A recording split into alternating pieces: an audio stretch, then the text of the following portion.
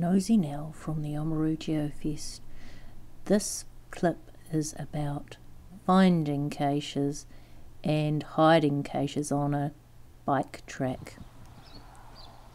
As you can see, this is an old traction lorry. So this cache made us go to an interesting site.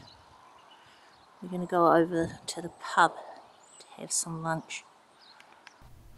JD, Scout and I really enjoyed our lunch, and now it was time to look at the map and find out where we were going. We had never been on this bike ride before until we went geocaching.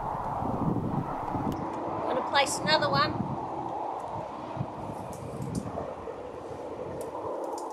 And she's off.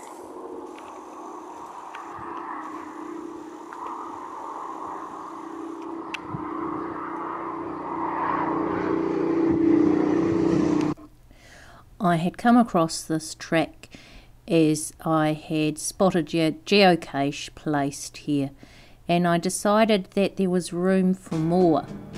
So off we went to go and find and hide some more geocaches.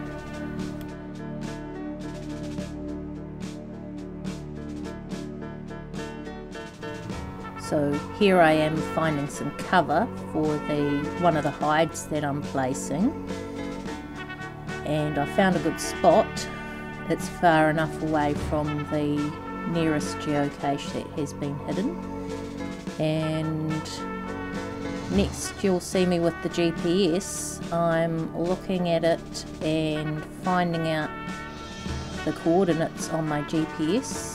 I go to mark a waypoint, and I do so, and I test it, and I mark it on my GPS so that I will remember what the hiding spot is.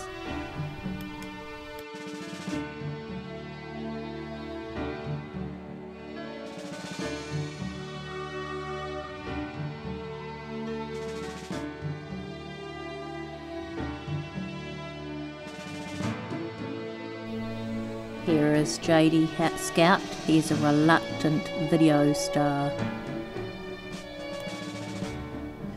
I think it's about 163 metres between hides, so I'm looking at my GPS as I'm riding along to make sure I don't place hides too close together, and also thinking about how fun it is while biking not having to stop too many times to find a cache.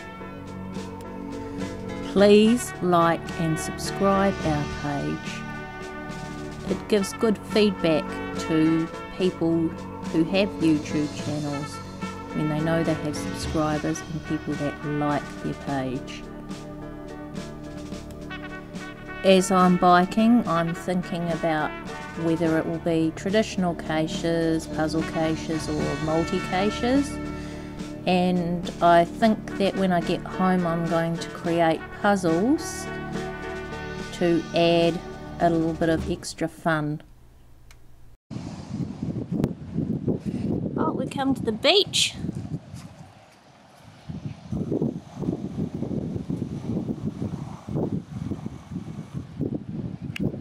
And we had our first DNF. Never mind. There's a nice seat here, so we're sitting on it. I've hidden a few more caches. You can have a picnic here if you like. That's what I like about caching. It takes you to places you've never been before.